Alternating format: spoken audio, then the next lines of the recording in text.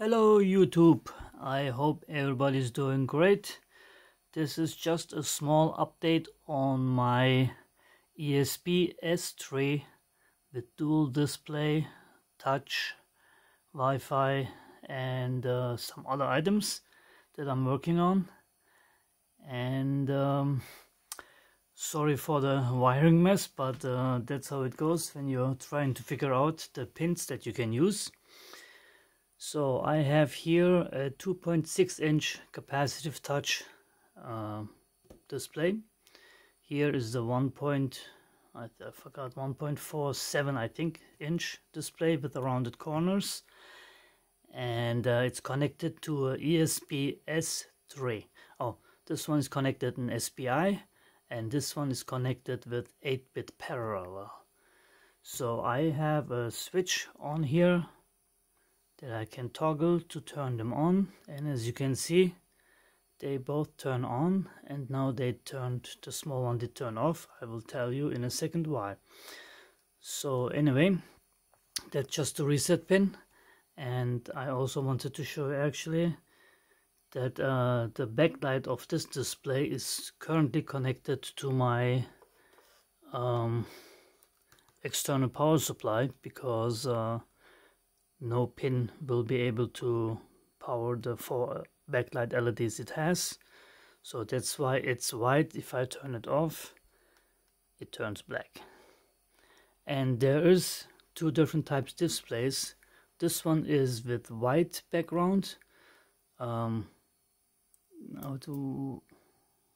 transmissive, and this one is black transmissive. So on this one, if the backlight is on but there's nothing displayed on the display, then it's black.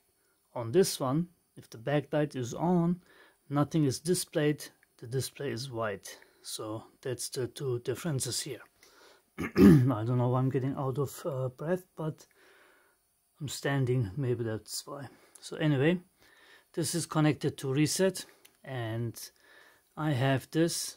So you see that both displays are working. This was in setup and now it's switched to this one, to the big one, and I have Wi-Fi working here. Oh, and by the way, if you tilt your head to the right, you can read. Thank you Tobozo, and thank you for Lovyan03 for the great library, and Tobozo for helping me out with the code. Without him it would take me probably weeks to figure out what he can figure out in an hour, so, or even less. Anyway, I had help with the double display working with the parallel and SPI at the same time and whatnot. So anyway, my application calls for an internal and external display, and right now I have it connected to this touch sensor and I can switch it. And here you see the small one, it has scrolling text. They're both working.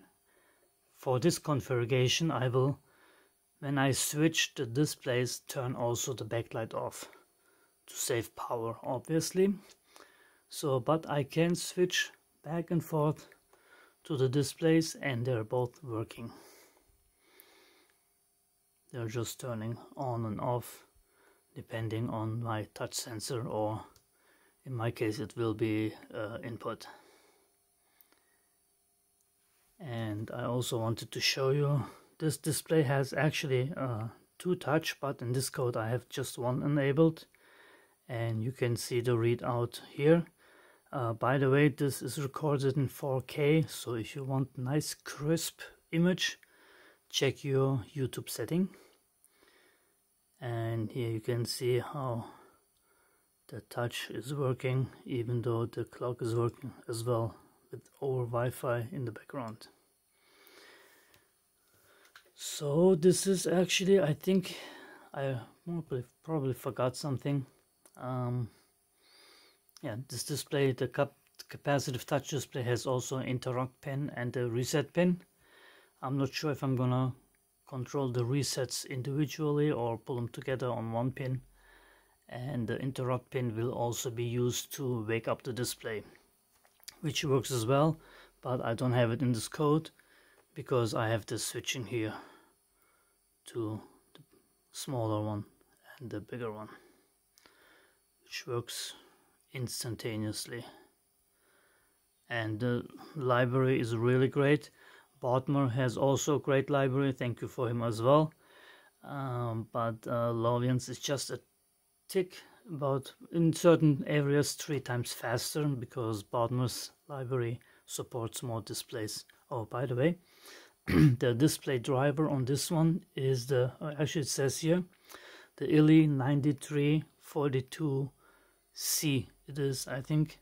And this one, the smaller one, is has the ST7789 display driver, and they're both supported. The 92 is actually almost the same as the 9341, which is very popular. This one has 240 by 320 pixels, and this one has the 176 by 320. I don't know why I'm out of shape here.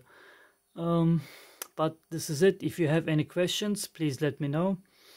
I will, once I have a base code running, I will put it on my GitHub. I don't have much there, I think, right now.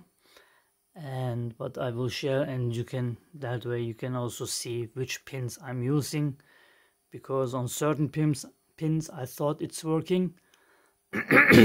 For example, before doing the dual display running on at the same time, I had the displays individually working, and then I enabled both of them, and then this one did not work.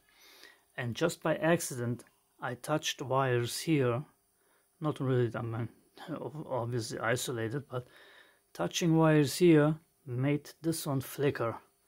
And then I said, well, it can be only the pins, and I moved the pins to other GPIOs, and then it started working. So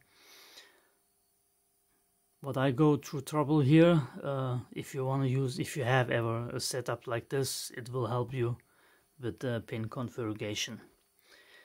So anyway, this is it. If you have any questions, please leave them in the comments. I also want to thank my Patreons. And also, if you like the video, please do subscribe or click the like button, subscribe and hit the notification bell. And you can also buy me coffee if you like, or use one of my affiliate links through Banggood, or use the main one and then choose whatever you wish to buy. Everything helps a little bit.